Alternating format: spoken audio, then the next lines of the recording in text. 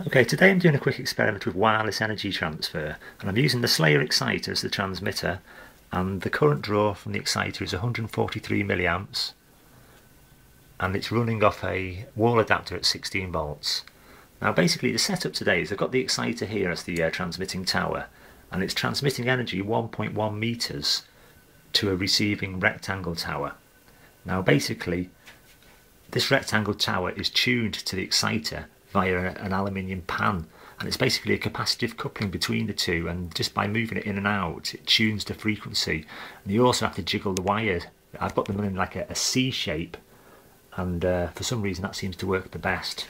But basically these two towers are tuned to each other now, and basically what's happening is this tower is receiving energy and it's acting as a stepping stone, and it's passing energy along to a second tower here, and that's got a pan as well which is tuned to this tower. And the way you tune them in is you use an Avramenko plug with an LED on the end, and this is vital to actually finding when they're actually locked into each other, because that's what they do, they seem to lock to each other. They can be completely dead, and then you jiggle the wires about and then you move the pan about, and suddenly the LED will light up, and that's when you know they're locked in. So basically you can't really do this without one of these little things here. Anyway, what's happening is this tower is receiving enough energy from the transmitting tower, which is 2 meters away, to light a neon up. And I'll just zoom in on that so you can see that. So there's the neon lit. If you get too close, either goes out or does some stupid stuff, but basically, let's see how close I can get. Oh, it's behaving itself. So that's the neon lit up.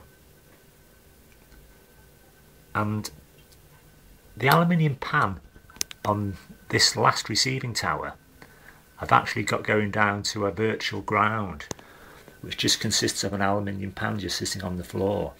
Now this setup will actually transmit further than 2 meters. I've had it doing it 2.4 meters, but as you can see I'm limited for space, and I have to set up all kinds of towers on the kitchen floor here. I mean, this filing cabinet I was using the other day, but basically, yeah, I think we can actually improve on the distance, but it's certainly transmitting a lot of energy, quite a distance.